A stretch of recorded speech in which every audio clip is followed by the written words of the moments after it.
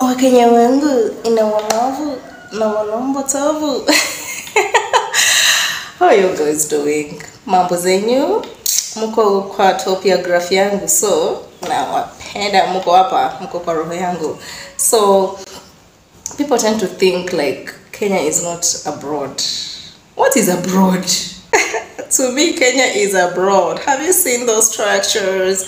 Have you seen?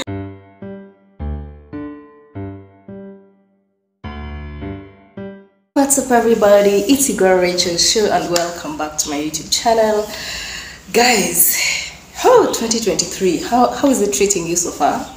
How are you doing? These days I'm sitting down and doing a lot of talking just because that's the way right now I can do the content that I have to do. But when it's time to walk around, you will see me there's a time subscribers were laughing at me that I had walked a lot, that I was doing content walking a lot, and they were like, hey Rachel, you have walked, it's time you sit down. So yeah, I'm here seated and I'm gonna tell you a story time. So the day people out here, when somebody says abroad, what comes into your mind? To me, if you say abroad, it's outside of this country, right? It can be Rwanda, it can be Kenya, it can be Tanzania, that's abroad. That's abroad, right? To me, that's outside the country. That's abroad. Abroad. Somebody think with me. Or we shall Google, somebody Google and give me the description of, the definition of abroad. Because to me, abroad, outside of a country is outside of my own country where I am. If I'm in Uganda, outside country is another country outside my country. So but people tend to think outside the country is like I'm speaking on not on behalf, like majority of Ugandans, but we think of outside country. Outside countries like Europe, America, Canada, Asia. That's what people think. I think I've covered the whole entire continent, you know, the whole entire world, sorry. So South America and all those countries, you know. So they don't really look at Uganda, Tanzania. I mean, they don't look at Kenya. Wakenya wengu ina walavu na wanombo tavu. How are you guys doing? Mambo zenyu? Muko kwa topia graph yangu, so na wapenda muko hapa, muko kwa roho yangu. So people tend to think like Kenya is not abroad. What is abroad? Okay, what's outside the country? Outside countries, outside your own country. I'm also now not sure until I Google this. But anyway, so when you speak of outside countries, that's what people think about. And when you go abroad, mostly it's about either making money, going for greener pastures, or doing what? Or visiting. Some people have money to go and visit out there. But I believe in flourishing in my own country and living life in my own country. But I don't mind coming to Kenya. Kenya is home. Let's just not talk about that. So when I'm talking about home, I mean Kenya, Uganda. Oh, so it's like a small story why people think that Kenya is not abroad. To me, Kenya is abroad. Have you seen those structures? Have you seen how people live? Do you know about their currency? Anyway, to me, Kenya is abroad because it's outside my own country, right? Right. But people have this mentality of unless you're going into those developed first world countries, then that's abroad. Anywho, so here I am. I'm going to film a video. I'll put that video down below. I was going to Mandela Stadium to film, and this guy, and I met this guy, a security guard. So he asked me, I'm filming and then he's approaching. So may I pretend like I'm taking pictures from both angles, but actually I'm filming. So of course, if you're filming in Uganda, most of the times people look at you like, what's up, what's going on, who are you filming? You're not NTV, you're not NBS, you're not Ukede, you're not Salt TV. What are you doing? You don't have anything to identify you as media. What are you doing? But you're free to film in Uganda. Only that some places they don't want you to film, so you just have to be careful when you're filming. You just have to be smart. But it's not like there's a restriction. Even people are not aware that some majority of people are not aware of YouTube. It's very few people that know about YouTube, know that YouTube pays.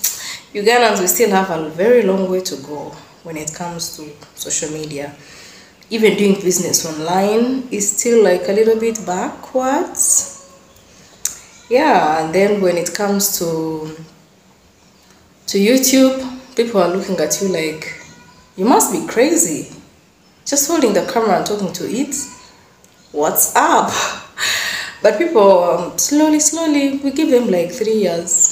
They will be able to understand what YouTube is and they will embrace it really well, because they'll be seeing our fruits, okay? Yeah.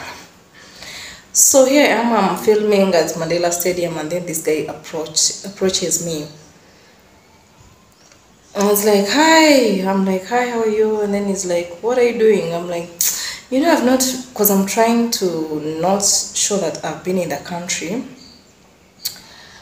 such that he might know that I'm filming or I'm taking pictures, because I'm excited to see what's going on here. So I'm like, I've not been around for quite some time, so I'm trying to just capture a few pictures here and there, such that, because I'm excited to see the development. He's like, that's nice. He's a security guard at Mandela Stadium. So he's like, so where have you been? I'm like, I've been in Kenya for some time, so that's why I'm saying that I've not been around. He's like, Kenya is not abroad. Well, Kenya, wana Uganda wana madharau, they need to put some respect on your name. You guys are quite developed. You blow me away. First of all, your transportation system, your kind of infrastructure is on another level when I compare it to this person who has been in power for quite a long time. And you know, it's like, if we've been in a relationship for long, you need to know the corners of like, you need to know me, like you need to know what triggers me, you need to know how I react to what, you need to know, you need to know ABCD, until Z actually. But here we are, we're not even halfway, you guys. We are trying. So this guy is like, Kenya is not abroad. So in my head, I'm like, so this guy is gonna ask me some other questions or stop me from filming just because he thought I'm from Kenya, like I've lived in Kenya for long. So I know many of you don't know, but I've been out of Uganda since 2013. That's when I flew out of Uganda. So, but I don't really talk about it. I don't normally talk about it, but of course I'm gonna give you a story time about that, my first time leaving the country. Oh, guys, stay tuned for that story. So this guy is like, Kenya is not abroad.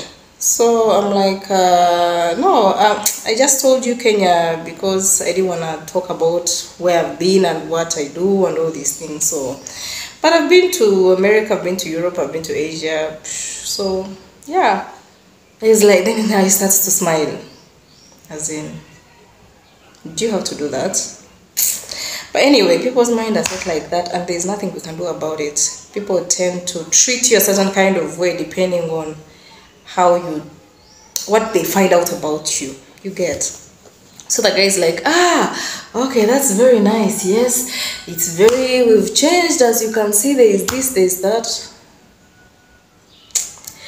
We have a long way to go. Like, can you treat people like people, not because they come from a certain country or they've traveled from wherever?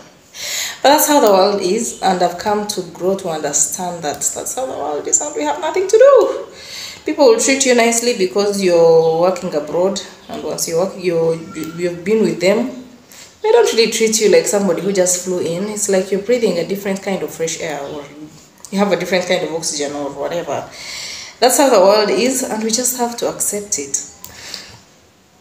So yeah, that's how that guy that's how that guy responded when I told him that I'm traveled. What if I wasn't traveled? And how do you know that I'm traveled? Have you checked my passport? Have you?